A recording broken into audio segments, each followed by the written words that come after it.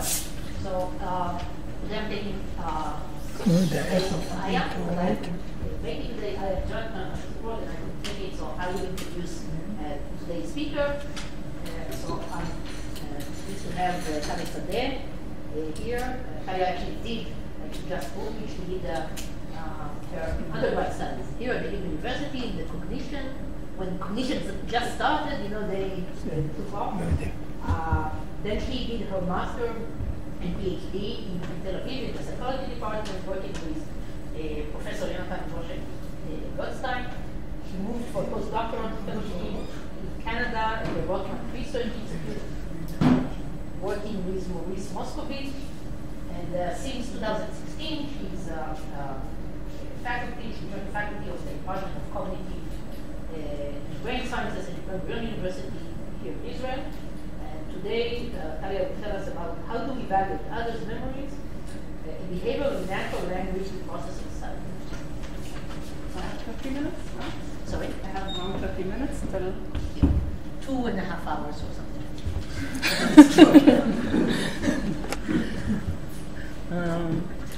Okay, so thanks a lot for the invitation. It's really beautiful here. I guess I don't need to tell you. A stark difference from what I'm used to in Be'er Sheva.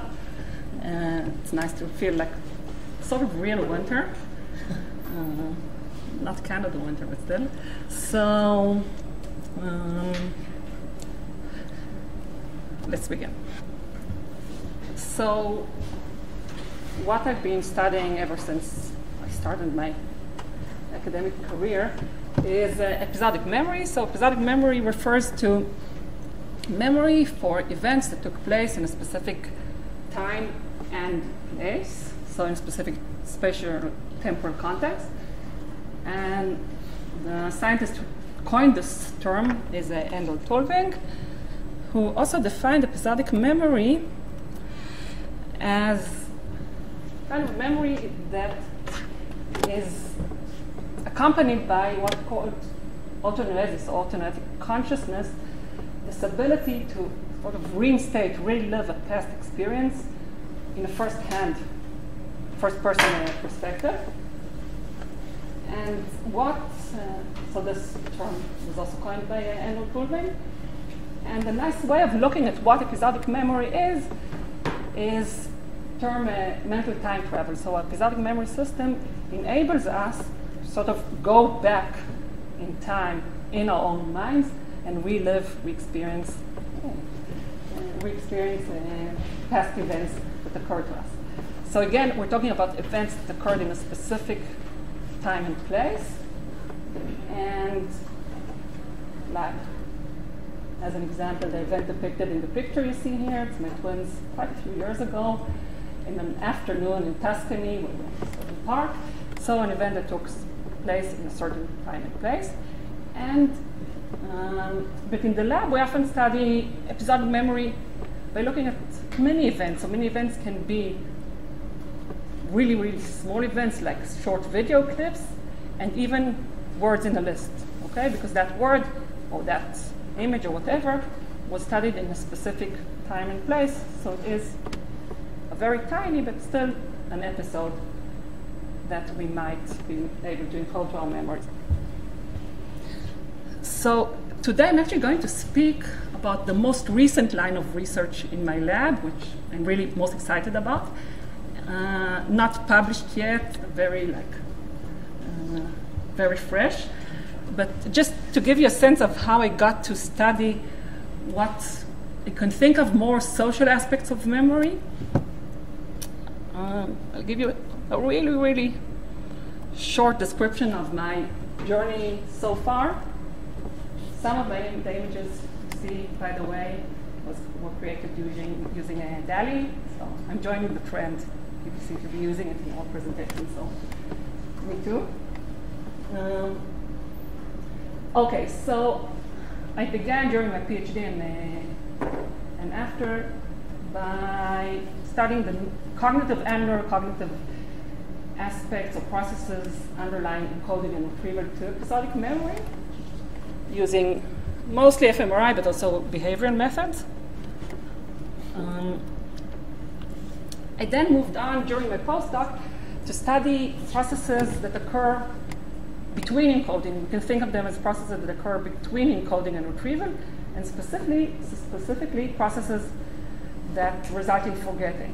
So we developed, together with Mars Moscovich and other colleagues, we developed a theory of forgetting. We call it the representation theory of forgetting, which very generally explains what would be the factors causing forgetting. So in some cases, forgetting would be caused due to simple delay over time. In other cases, forgetting occurs due to interference by similar information we acquired after learning. And our theory tries to give predictions and elucidate the cases in which each of these factors would cause forgetting. And the main idea, that's why it's called the representation theory of forgetting, is that whether delay or interference would result in would be the factor underlying forgetting has to do with the underlying memory representation, the underlying cognitive and neural memory representation. And most recently, this study of forgetting got me interested in what we know about our own forgetting, so assessing our very own memory. And we sort of discovered, saying sort of because there were hints in the literature before, that there's an interesting bias. So even when we don't forget anything, or we forget very little, we underestimate our memory following delay, and we're less confident in our memory even when we don't forget anything or almost anything. So that has to do with what I call meta-forgetting, assessing our own memory processes.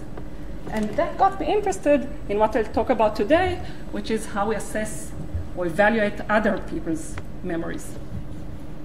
So, oh, and by the way, feel free to interrupt with questions as we go along. Challenge my working memory capacities, okay? So just to take a step back, now I'm going to talk about my current line of research, but just to put things in context,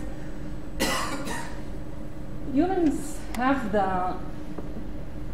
maybe other animals as well, but talking about humans today, have the ability to learn from others, a very important ability to learn from others. So one way to think about it, and we all, I'm sure you all heard of GPT, ChatGPT, and all these, I'm speaking the right place, right? Or learning, deep learning and methods like that. They learn differently from the way we do. One of our unique features, you can think about that as features of humans, is that we're able to learn relatively quickly, sometimes even one-shot learning, if someone else explains things to us, okay? And, so are you talking about learning by observation or just like verbal instructions? Because I think these are different. Yeah, I'm speaking about verbal instructions,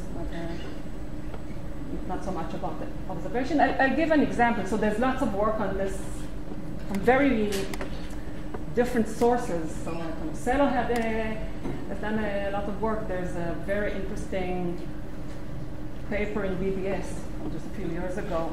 Explains, that gives an example of such symbolic learning. And also Josh Tenenbaum, I hope is his name, right? Does a lot of work on this idea that humans learn differently than deep learning models. And just as an example, I think it's easiest to understand the examples. So my son, you just saw in the picture, is now 10, and he's super interested in politics. So he keeps asking me questions like how things work. It's a very depressing time to be interested in politics. But so like if he asks me, how does the system determine who the prime minister is? I can explain it to him in one sentence, whereas GPT, I asked GPT, I can show you a few slides later on.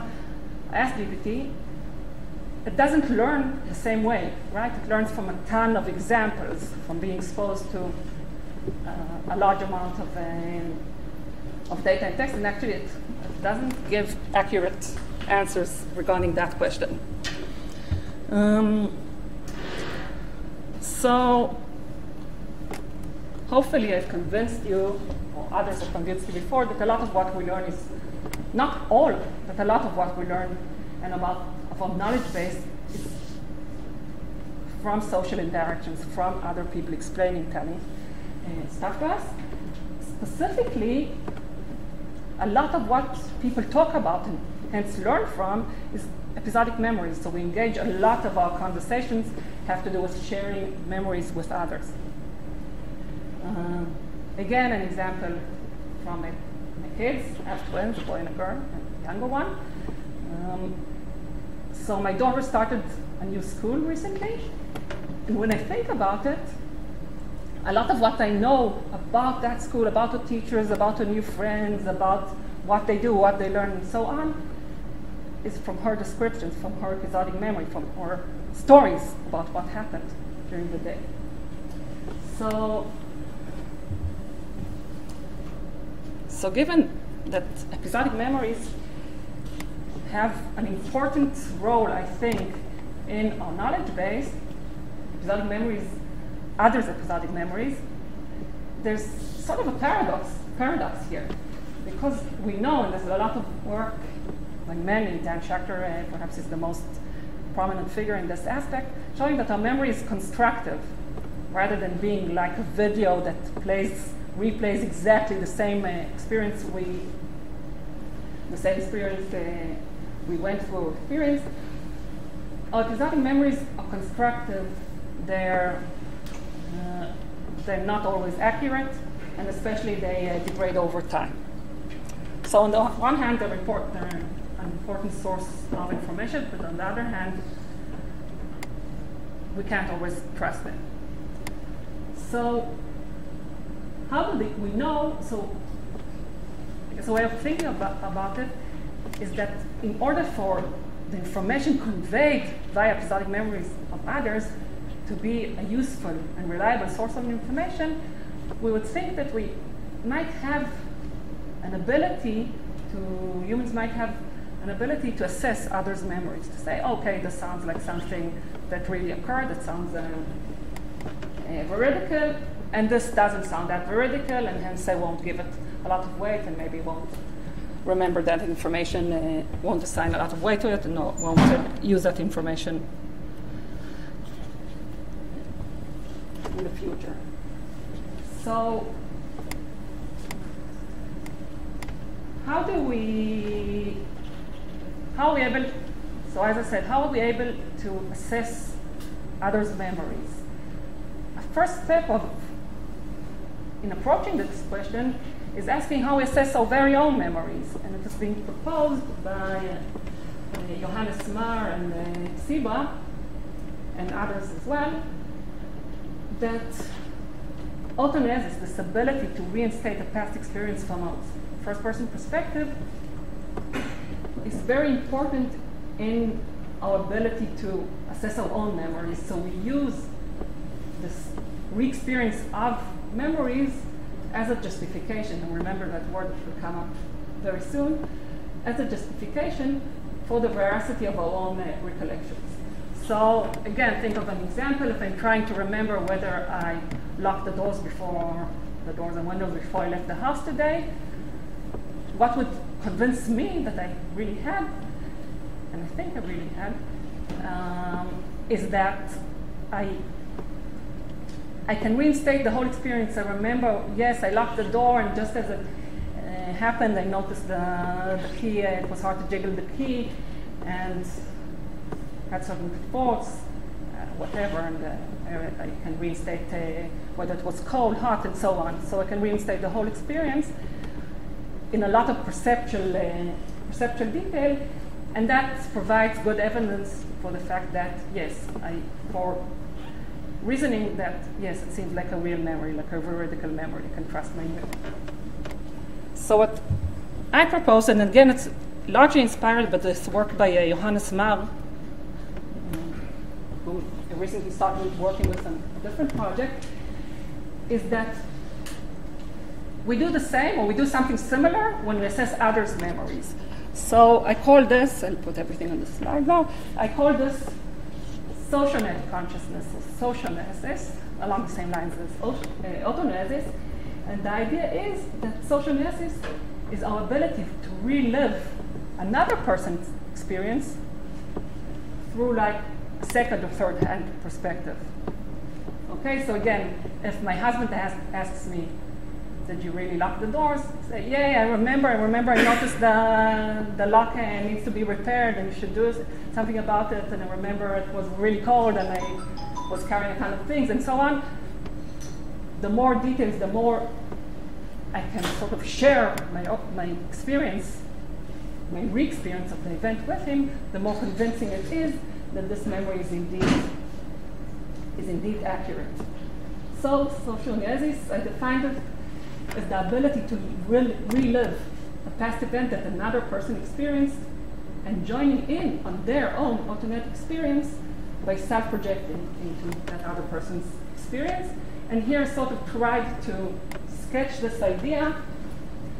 So if John asks Mary if Sarah attended a party the day before, so Mary might remember that, yes, Sarah was there, she wore this beautiful yellow dress, and she was late, and when she walked in, she suddenly noticed Mary noticed the beautiful dress and so on.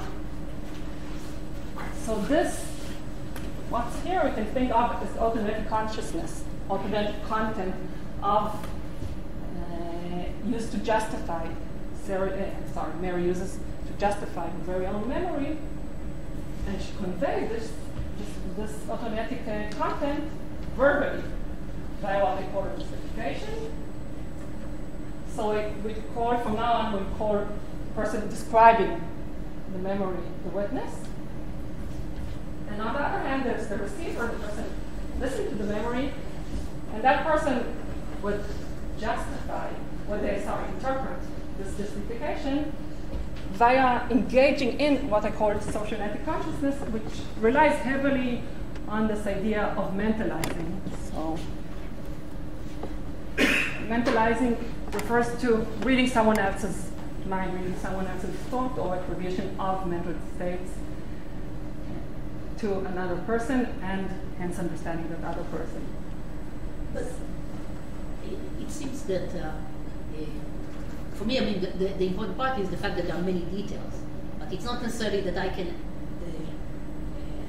vouch for each of these details. Just the fact that you tell me, I mean, if I ask you, okay, what have you done this morning, you give me very long details, that makes me feel that you remember. Although I cannot really tell. I mean, it sounds right, but it's not like a, I mean, I'm not sure that the fact that it seems something that I can... I think what I'm saying is that what I'm doing is mentalizing, like putting myself in the shoes of the other person, and thinking, okay, if I remembered something with so much detail and really like experienced the event through the other person's eyes, then it would probably be something that really happened. Like, so is the important part the level of the details or the actual details? When you tell your husband, look, I locked because remember the door, I mean, there is some common memory that he can say, yeah, I mean, that sounds right, because there is some mutual experience. But if you tell me, yes, I think I locked the door because I did it, I mean, I said, well, yeah, it sounds right. I mean, you do remember a lot of details, but I don't know how to interpret these. The context is very different.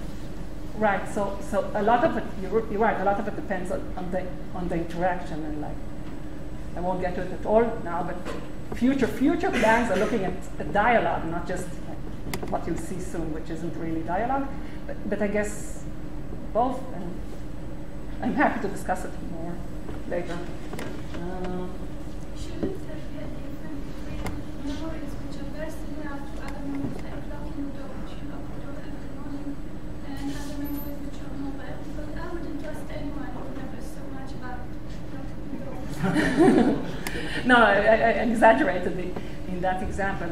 Yeah, but of course these memories are more prone to, such memories are more prone to interference. But still there's recency effect, so you remember more things that happen. So the way to remember if you lock the door or where you park the car, because you do it so often, is to give like specific, unique. I don't think that we can fake most of this because I remember generally how locking the door every morning feels like, and even if I don't remember, like sometimes I don't remember I locked the door just right after going downstairs. So it's not. I can fake a very good memory about locking the door. Yeah. Okay. So an excellent question, and I'll get to it later on. We're not talking about faking. We're assuming, and later I'll explain why I think this assumption is okay. We're talking about honest, candid memory justifications, not about lying. I think lying changes a whole lot, and I don't think what we're looking at is lying. And actually, most people don't lie that much. I said most people. I mean, it all depends on motivation. Okay, so but I'll speak about it towards the end, where I can really say a bit more about the relation. I think this has to do with lying. But it seems like a common feature in the question is something about trust. Like how much you trust you're not. We're not. I'll show you the paradigm soon. We're not using a paradigm that gives any motivation to lie. There's really no reason to lie. So the assumption you're trusting the other. Yeah, the assumption is like people are cooperative in their justifications.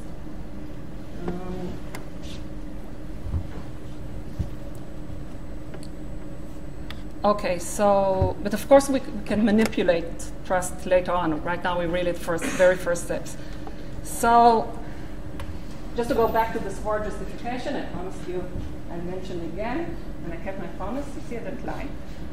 Was that, so justification I regard as a verbal description of the autonoetic content on which the justification is based. And again, this might be adapted according to who we're talking to, right? So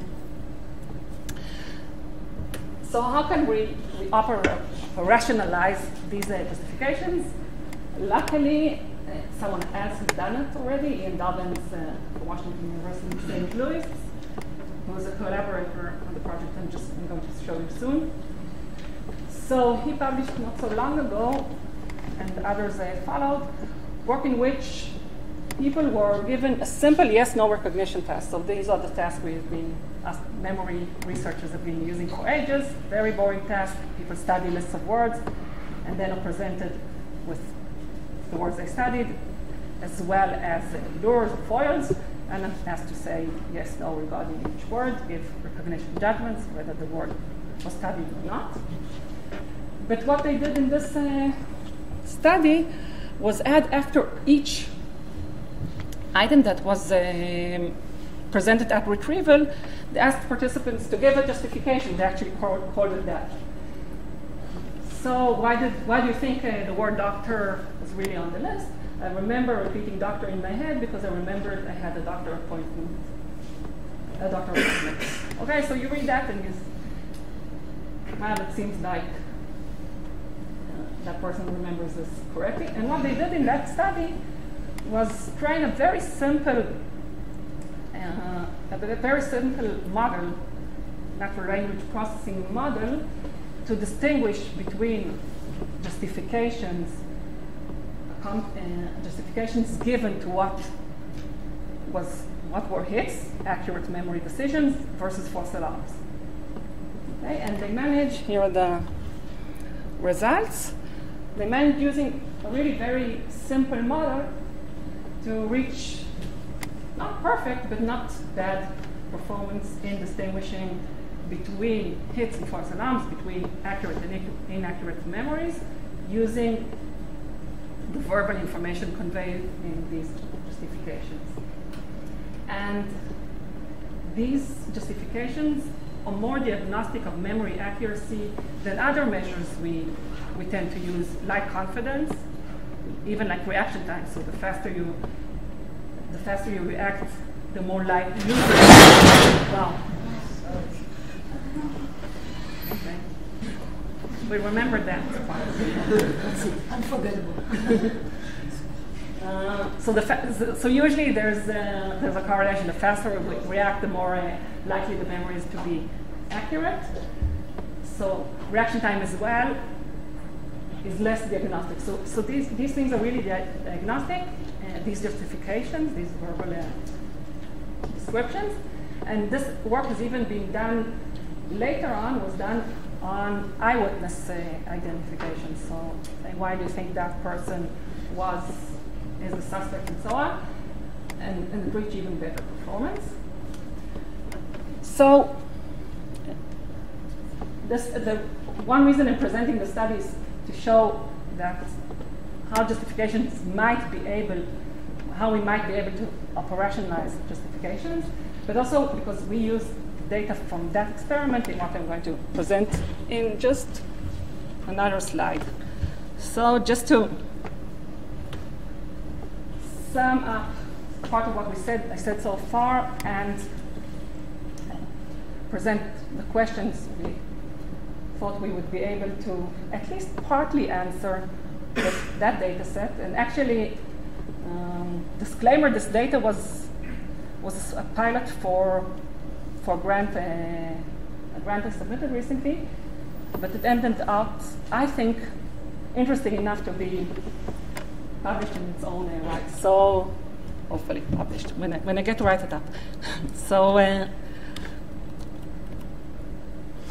So these are what I think are some of the open questions with regard to how we assess others' memories.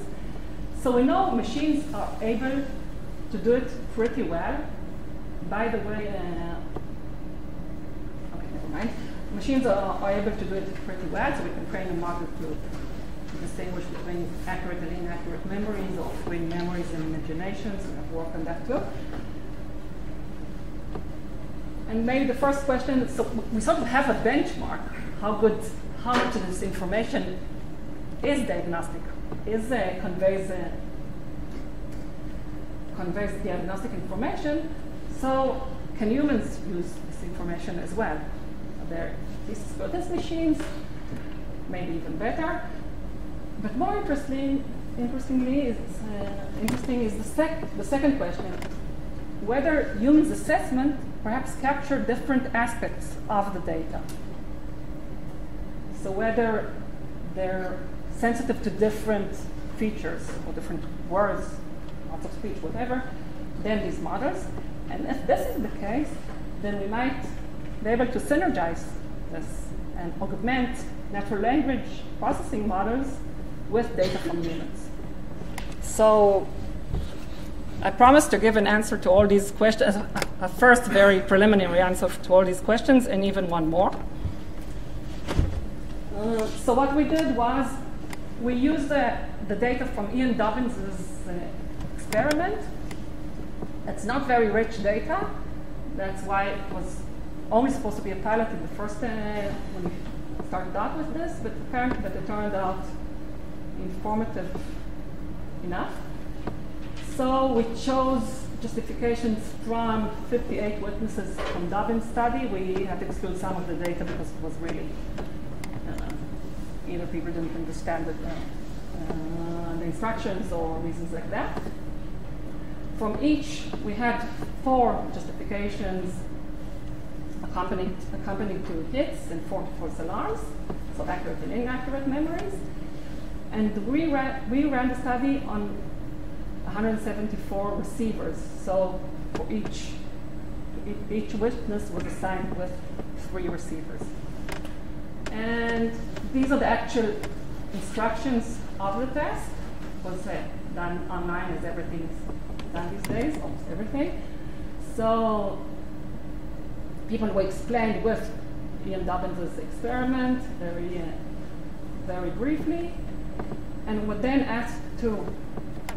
were told that they would see these justifications on the screen for one person, and they had to judge whether the choice was correct or incorrect, grade their confidence in their answer, and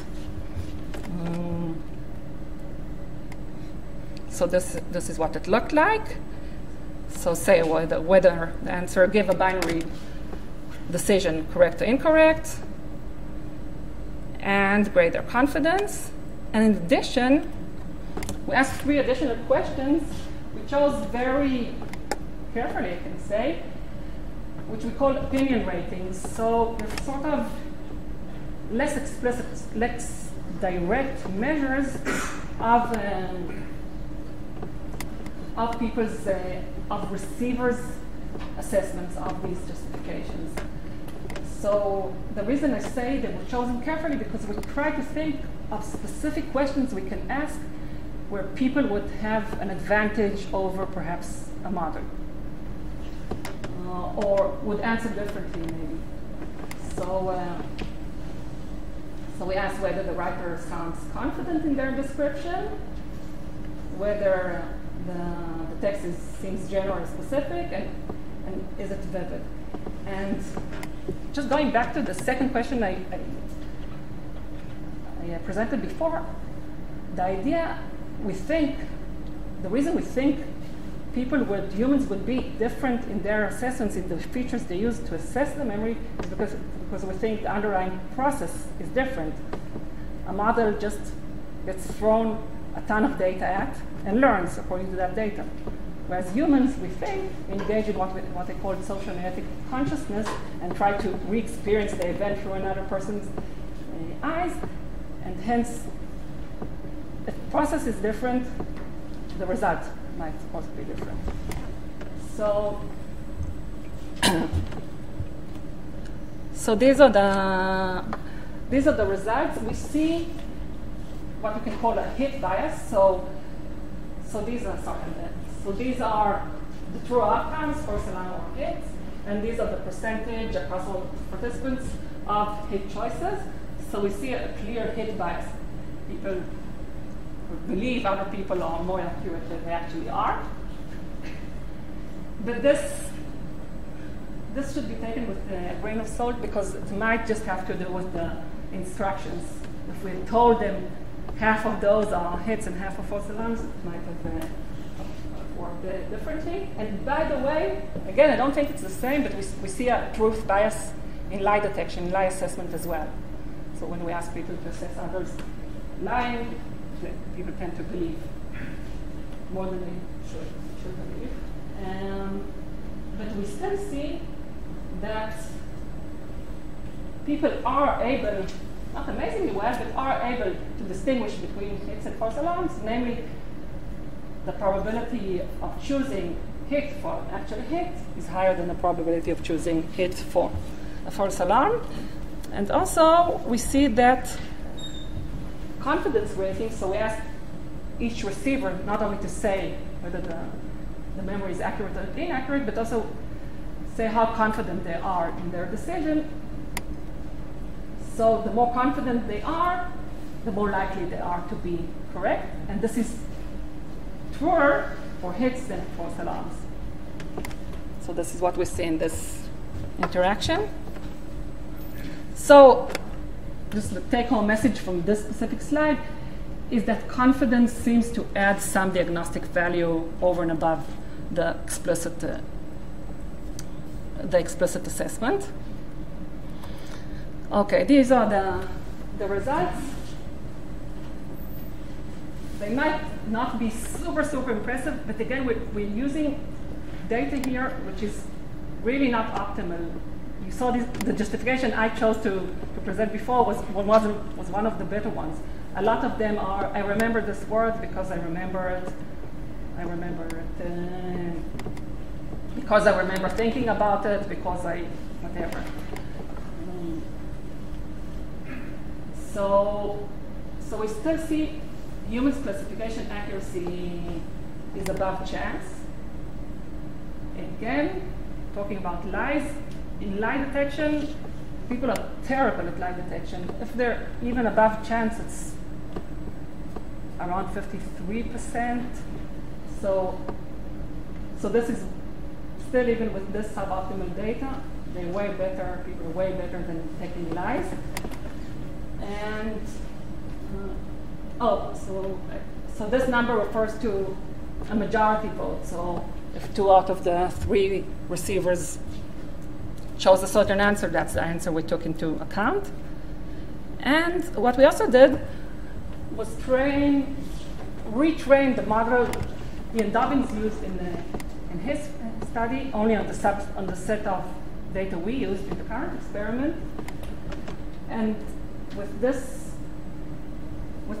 model, we got to a classification accuracy of 61%, again, but a chance. So it seems we're along that humans and machines are not that different as far as classification accuracies, but do they capture the same features of these justifications? So here, just as an illustration, we see word bubbles where the size of each word depicts how common it is of a certain outcome, whether hits or false alarms. So what we see is the actual outcome, so just taking the actual data and plotting which words are most prominent or most common for hits and false alarms. Then we did the same for the classification of human ratings. So instead of the actual ground truth, hits versus false alarms, what people say were hits versus false alarms. And the same for the language model. And what we see is certain features. When I say features here, I mean words. Certain words that are that both humans and the language model are sensitive to and to capture, like remember. But we also see differences. So the word of here is way better captured by the language model than by humans. Humans is very small. You can hardly see it probably from where you sit. On the other hand, the word, the word because, which is really agnostic of hits, humans are able to capture better than the language model. And the same, or even nicer, you can see in the false alarm part of the picture. So not is captured better by humans than by the model, but state is captured better by the model than by humans. So at least descriptively, and no statistics, no empirical statistics here, but at least descriptively, it seems like the language model and humans capture somewhat different aspects of the data. And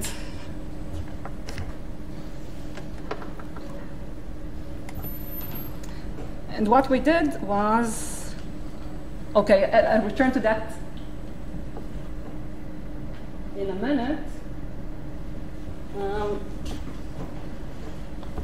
But what we also did, we're interested in, is seeing whether perhaps these opinion ratings manage to distinguish better between accurate and inaccurate memories than the explicit direct assessments participants gave. So before we asked them how specific, how confident does the person sound, how specific it is, and how vivid the justification sounds. And we try to predict whether the outcome based on these opinion ratings rather than the explicit assessments. And what we see that they are better, that they, at least descriptively, they're better. So if the direct assessment is only at around 58%, just taking confidence is way above that. So it seems like what people's indirect assessments are perhaps more informative or more diagnostic of the accuracy of memories than their actual explicit assessments, which is, I thought, was very interesting. And going back to the comparison between the language model and humans' assessments, what we did is take the best model based only on humans' ratings, which was the model which included, actually what's quite striking, is the model which takes these 3 opinion ratings, as well as the interactions between them, but the interactions don't add that much. is the best model. So we don't even, what it means that we don't even have to ask people about their direct assessment. It doesn't add any additional information. It's better to ask them those indirect questions. So we took the best human model and the language model and created an ensemble model which combines the two. And here, I really blew my mind. It reaches 70% classification accuracy, which is way better than what we saw earlier. And that means that really they're capturing, humans and machines are capturing different aspects, somewhat different aspects of the data, and these are proportion tests show that they're both better than each of them individually. So humans and machines come together. Okay. I really have 3 more minutes, or 8. You have 8 As many as I sure. Well, okay. So, returning to the questions we asked earlier, are humans as good as machines? Yeah, and they seem to be just as good as machines, which in itself isn't such an interesting question. Just are humans, I guess a more interesting way of putting this question, are humans able to do this? So yes, they are. Do humans capture different aspects of the data? Yes. And can we combine humans, data from humans, features from humans, and from models to augment these models? And the answer is, yes. And an additional answer, which we sort of didn't ask explicitly, unintended, but these indirect measures, these opinion ratings, might be, at least in this data set, more informative and more diagnostic than direct measures. Okay. I'm being very consistent in keeping my promises. Promised I'll talk about lying or reliability. Is what we're capturing here about detecting if people are lying or not? We think not. I might not be very convincing, but we saw these justifications. There was no motivation to lie. And I think in most cases, if we're trying, maybe the example I gave with my husband isn't that good, because maybe I am trying to lie to him, but most of the times we're trying to convince, to really describe whether we remember accurately or not. We're not trying to show off on our memory capacities. If we don't remember, we're trying to justify, yeah, I'm not sure I remember that. Okay? And we have justifications like those as well. I think, I'm not sure. So really what we're looking at, I believe, are candid memory justifications. If anything, we're talking about what Morris and Moscovich termed honest lying. They're in the context of the confabulations. So if we're giving inaccurate information, it's not because we intend to, we have any motivation to lie. And one of the ways in which I think this data is different from lying is that people are really bad at detecting lies. Okay, so if we manipulate what I call witnesses to lie in half of the cases, people are very bad at distinguishing between lies and between the truth and lies. And one of the things is that one of the ways people lie is give a lot of details. Okay, so, and that's, or even when people are convinced, or when trust is manipulated, and people think, receivers think the witnesses might be lying, they change the way they assess these kinds of justifications or the way they assess their memories. Okay, the more details they give, the less they trust them, in contrast to what we see. So there's a lot of work on where people, essentially the paradigm is all pretty similar to what is described here. Receivers listen to cross-examinations and are asked to judge whether witnesses seem reliable or not. And again, they're pretty bad in doing that. And another thing, another reason I think this is different from lying is a more theoretical one. Because, again, what I think is going on is that when assessing others' memories, we engage in mentalizing socionoetic consciousness, and it has been shown that that when we're trying to detect lying, we don't do it via mentalizing. Different mechanisms, art play, which... Is it really about, I mean, what do you capture here? I mean, usually we remember or not remember, but not, I mean, it's not frequently that we are asked to justify why or to verbalize why do we remember. Is the problem in our memory or in the way we justify what, the way we verbalize it? So first, I'm not sure there's a problem because we're okay at doing that. If we're okay even with the little data people have here, then we're probably way better in actual life. And really, when I wrote up the grant describing this work, I really tried to think of examples from real life where we do it, because it specifically has to do with recognition decisions. So if you just tell someone else about your memory, you might be able, recalling something that happened, you might not choose to say anything about information you're not that sure about, so just describe what you think is accurate and most likely is accurate. But there are, I think, quite a lot of cases in which, even in recall, but there it's harder to disentangle it, but where you ask the question, a yes/no question or recognition question, where did you leave the keys? Are you really sure you left the keys there? And so on, and in many other contexts. So I forgot to say, which I really say in the very beginning. So of course, in legal context, right? People ask recognition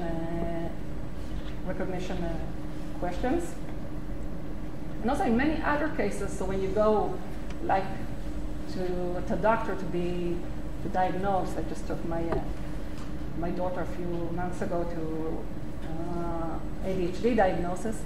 And what the person does, the doctor in that case, does is ask you many questions, which essentially yes, no. Does she forget things a lot? And what I do is actually give examples. I try to remember cases like that. But you're right. I was really going back and forth, asking myself, is this like really something we do in real life? And I think the fact we're able to do it means that probably we do. But again, this is all very preliminary, and it's a great question. It bugged me a lot. So another, like the closest, when I went over the literature to try to see what has been done with regard to assessing others' memories, the closest I got was to what is called interpersonal reality monitoring. This is my last slide. So. This is work by Marsha Johnson, who came up with the term and did a lot of work on reality monitoring, so distinguishing between real memories and things we only imagined, thought about, read, and so on. And there's some work, very old work actually, looking at interpersonal reality monitoring, so assessing others' descriptions. But the reason I think this is different, that this has to do exactly with the first question, is because there it's about recall. So what people are asked to do in such paradigms, and we ran a very similar one as well, is describe a real memory versus an imagined memory, something that could happen in the future, something that might have happened. So in actual fact, this is sort of like closer thing to lying than really honestly trying to justify whether what you remember is, with how confident or how accurate you think your actual memory is. In most paradigms, this is what has been done. And there's really, really nice work by Elizabeth Loftus as well. But for some reason, the only studies I could find were from way back in the 80s and 90s. Oh, I promised it would be the last slide, but okay. So I'll keep my promise. and maybe open this up to questions. And if we still have time, I can talk a little bit more about implications of this work that's really only starting. But yeah, I forgot I had 3 additional slides, but I can stop here and open this up for questions and maybe get to present these slides in response to your questions. Okay, so this is what you're missing. And thank you all for listening. And thanks to my collaborators, I didn't mention throughout the talk. This work was a result of a seminar, graduate level seminar I ran. I taught last semester. So these are the people who were part of the seminar, and Yuval Peter from computer science at Ben Gurion, who helped a lot with the language models, and Morris Moscovich was always an inspiration. Discussed this work with me, provided inspiration. So thank you all for listening.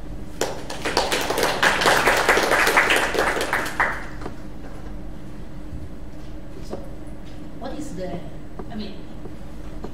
is the end goal? To come up with a model that would be able to judge other people, like a lie detector that is not like a memory detector. A memory detector. Well, it's almost like a lie detector, right? Yeah, only for legal. Yeah. So as far as, and I have a slide on that. So as far as I was asking. So as far as practical implications, maybe the long-term goal is sort of develop a tool which might help in detection of accurate memories, and specifically understand what I like about the results, the initial results at least, is that really people capture different information. People are useful as well, so we just need to know what to ask them. So this is a very short description of the model we think we'll eventually be able to construct, and we want to add stuff. So actual language model, actual language features from various language models, as well as what we looked at in this Sadeh presented, explicit assessments and opinion ratings, but also looked at how other features, other types of information might affect the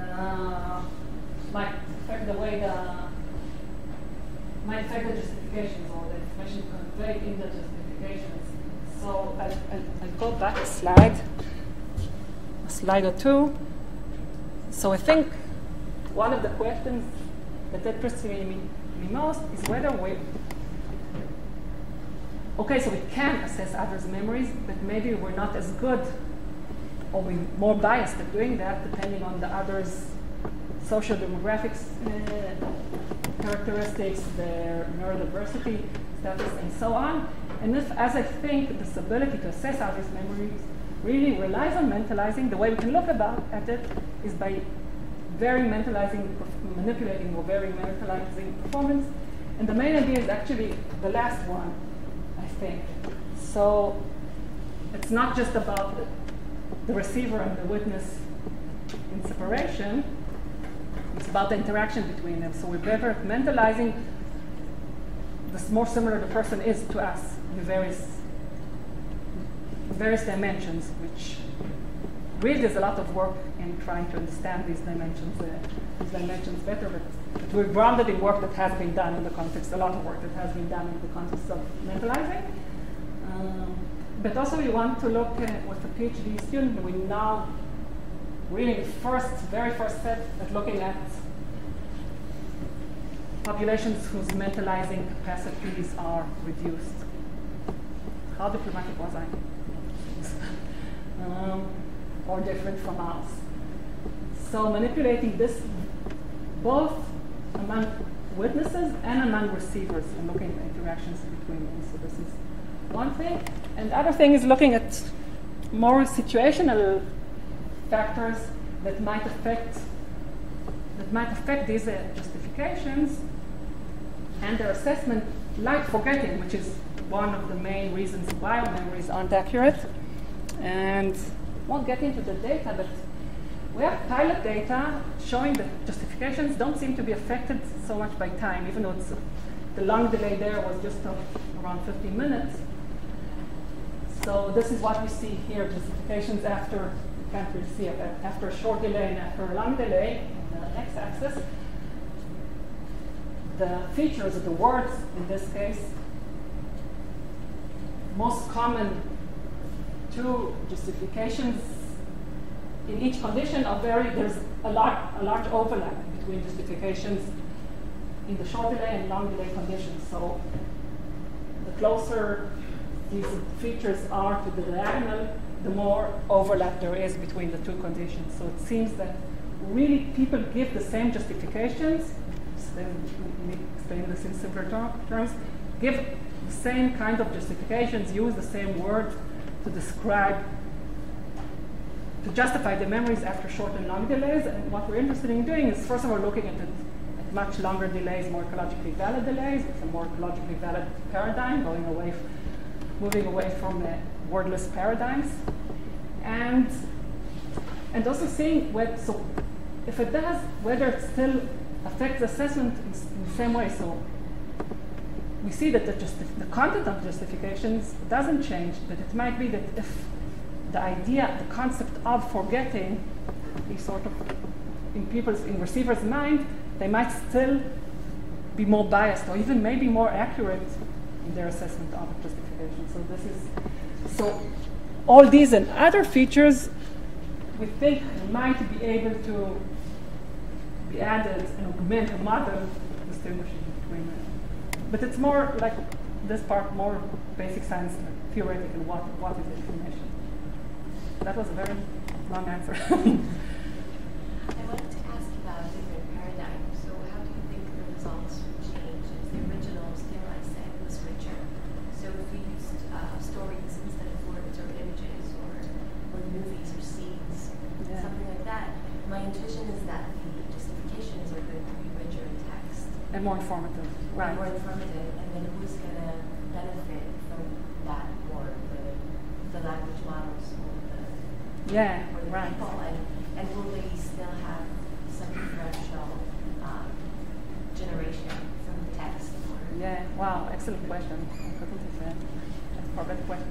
So what we think is going along these lines exactly. So presenting like movies or short movies and asking questions about that, and hopefully then the justifications would be way richer, longer, and more informative. And another thing that I think it would help us do it, which we were not able to do here, is look also at justifying what we think wasn't there. So here we only asked questions that were the answer to which was yes, the word was in the list, and not the word wasn't in the list. But sometimes we asked, especially in consequential, legal settings, was that person in the room or whatever, and we can justify why we think we don't know, we don't remember seeing that person. So, and the reasons we are able to justify is because we, like, thinking of the party example, we can give reasons. Okay, I remember she wasn't at that party because I found it surprising. She's a very good friend with the person whose party it was, and was, so when it's grounded in more like some kind of knowledge, prior knowledge or something, because in this experiment, in Darwin's experiment, we had misses and correct rejections, but it didn't make any sense to even look at their justifications because they were all things like, I don't remember that word. I just don't remember that word. That was equally common for miss and correct rejections. But I think when we can give people reasons to be more informative about saying, no, I don't remember that. And the other thing is, if we do that, it might be also useful to look at more complex and also even more interpretable models, because with these texts, with these justifications, they were really short. So we ran like more advanced models like BERT, like Google's model on them, and there wasn't anything there. But for longer texts, we can use more specific models. Sorry again for very long answers. More questions? No, we should thank the speaker again.